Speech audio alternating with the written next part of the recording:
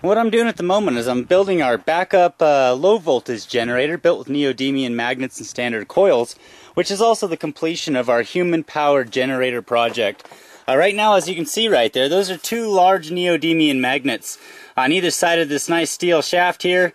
I have some push bearings set into the board on either side that goes to our belt here, all the way down to a 10-inch pulley off to the opposite side where the two will run for our Wimhurst.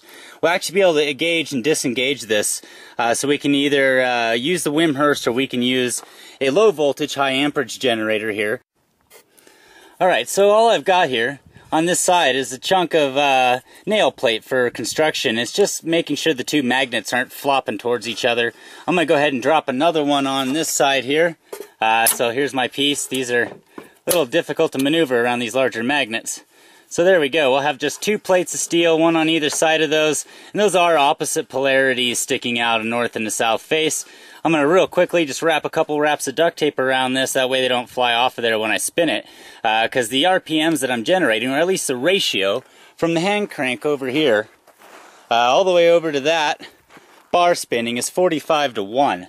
So it's a pretty high ratio. It's a lot of inertial force trying to spin those magnets free. So I'm going to go ahead and just wrap a few wraps on there of duct tape. And then what we have here, just real quickly set up, is one of those nice big coils I like to wrap.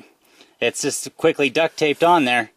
And I'll set that. If I can get down underneath here and show you, we'll rotate that magnet setup to about right there. And we should have just enough of an air gap that shouldn't touch. And if we need a little more, so there we go, should be able to see just barely an air gap right there. So we'll be able to prop that up, screw down this board up here, kind of mount that into position. And right now, what I have are 2 wires hooked to the meter here, up to our voltmeter. And what I'm going to do real quick is I'm going to tape that up like I said, and then I'm going to go ahead and spin this and show you the kind of voltage we can create with just a single coil and 45 to 1 ratio here at the hand crank. So give me just a moment. Alright folks, you should be able to see the meter here. Let me turn it on. We are set here to 200 volt max AC voltage. I'm going to give this thing a good healthy spin and let's see how high we can get the voltage on this.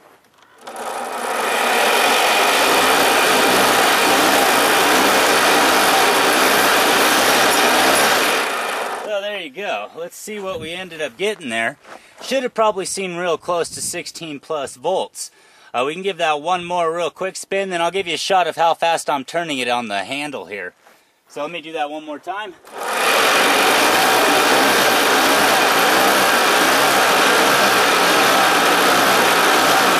So there you go. That's actually what we're producing with a hand crank. So that's just two neodymium magnets in a single coil. And you can see the magnets spinning here in the background. So let me go ahead and set up the camera and show you real quick here just how fast it's actually rotating over there. Alright, you should be able to see the hand crank. I'm trying to get the meter still there.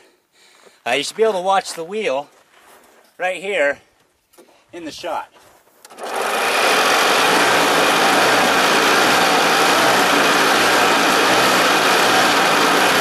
So there you go. You can probably see it's not turning all that fast to get that thing over here, our neodymium over there, actually just cruising.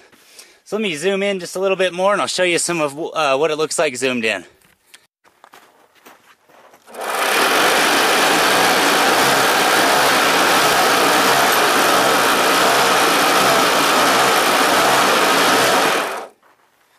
So there you go. There's a nice little measurement there. I'm going to start completing the actual generator itself, and I'll show you what it looks like when it's done. So there you go. That's our low voltage, high amperage human powered generator. This same system will also be our high voltage, low amperage system, the Wimhurst generator also.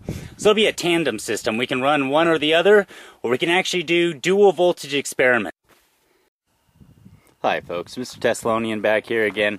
I'm working on the low voltage DC side of our Wimhurst hand-powered generator here. And I showed you on the last video that we had one coil and 2 magnets on the rotor in there. So it'd be a little difficult to show you inside of there, but right now what I have is actually 4 magnets on the rotor, and it's not actually held on by duct tape. There's metal banding and everything. I just did that as a rub indicator just in case. I've got 4 coils now mounted all the way around those 4 magnets. As you can see here, I've got the 2 coils mounted on the tops and the bottom, and I've got 2 side coils mounted here on either side. You can see the wiring coming out of the coils here all wired together. I've got my positive meter hooked up here, and I've got my negative meter hooked up there. And like I showed you in the last video, the RPMs I'm actually creating inside of this machine is about 2,700 RPMs. I can get it going a little faster than that, but that's about the average that I'm able to produce with a minimal amount of effort out at the hand crank. So what we're going to do here real quick is I'm going to set up the meter so you can actually see it down in here and watch the action going on inside.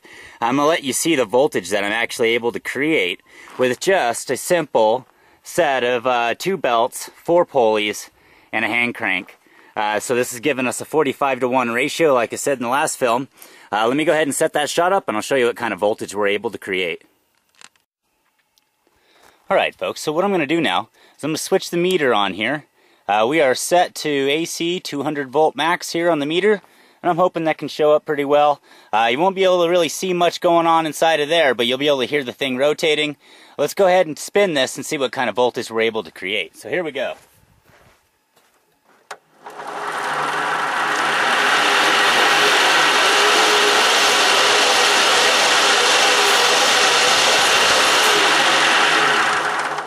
So there you go. That should have been a pretty good measurement. I'm hoping there on the shot you saw somewhere close to 80 volts. Let me go ahead and give it one more rotation, see if we can't make sure that we've passed that 80 volt marker.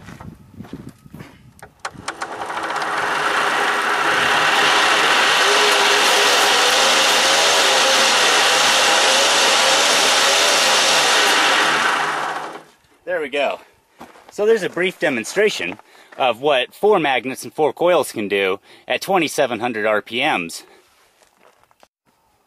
So now that we've actually achieved the RPMs I was looking for, which is, you know, pretty high RPMs for hand crank, we've also achieved a very high voltage.